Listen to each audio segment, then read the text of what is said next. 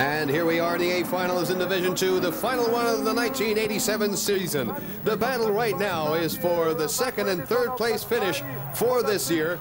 There you see Mosquito Nilsson finding the guardrail. It's Schanche and Niittymaki fighting it out for first place.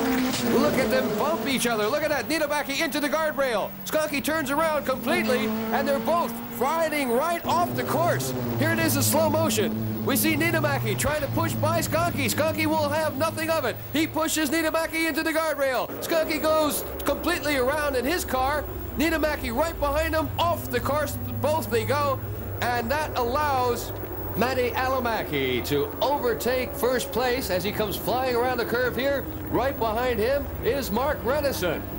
So Matti Alamaki is now in first. It's Mark Rennison and Rolf Mosquito Nilsson coming in the third. There's Schanche's car after hitting the guardrail after that tangle with Seppo Niittymaki. Alamaki going for the checkered flag. He can feel it in his bones. He's got a slight problem there on the front end, as Mark Rennison is right behind him, waiting for Alamaki to make a mistake. Look at Rennison almost trying to overtake Alamaki on the outside. Alamaki taking that corner tight, keeping Rennison at bay. Rennison right on Alamaki's bumper.